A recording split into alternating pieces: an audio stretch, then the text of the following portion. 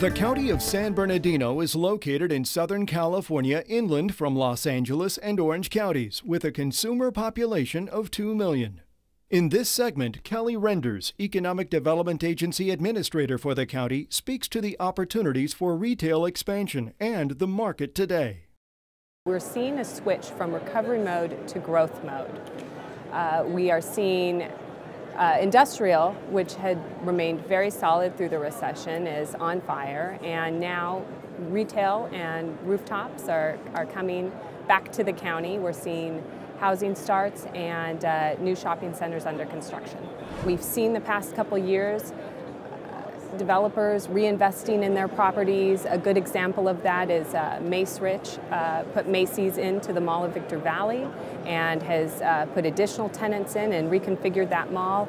And I think that was rather unexpected for that marketplace in the last few years. Simon has a large property, Ontario Mills, and we have been so excited to see what they have done with that property. They keep reinvesting and bringing in new tenants, exciting tenants, in particular high-end brand tenants that are really adding value to that center. Neiman Marcus Last Call has come in, Michael Kors. We're excited to see who they bring next.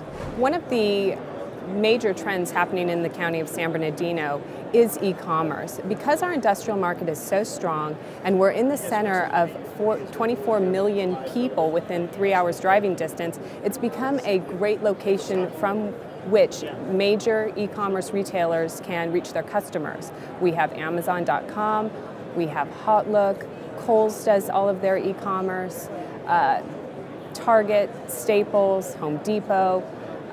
We have become a real center for e-commerce in the county, and really as retail is changing and going in different directions with how the consumer is shopping, it's an exciting trend for us to see. We're also seeing a lot of entrepreneurial spirit. There are almost a dozen craft breweries that have popped up around the county, so it's been exciting to see from one end of the perspective the large retailers like Target and Walmart, and then the entrepreneurial spirit of these sort of emerging, trendy craft breweries that are also adding to the quality of life there. We can support retailers through a number of different programs we have. We can help retailers staff up, we can train employees, we offer workforce development incentives that allow employers to take advantage of our knowledge of who the workers are in our market, who's available to be hired, and then make sure they have the skills and the talents that that company needs to be successful.